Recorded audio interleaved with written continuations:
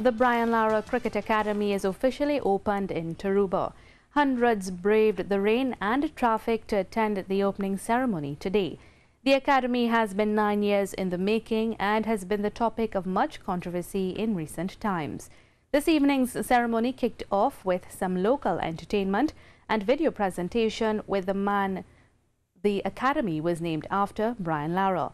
The academy's opening features an exhibition T20 match between a Brian Lara 11 and an international 11 led by former Sri Lanka World Cup winning captain Arjuna Ranatunga.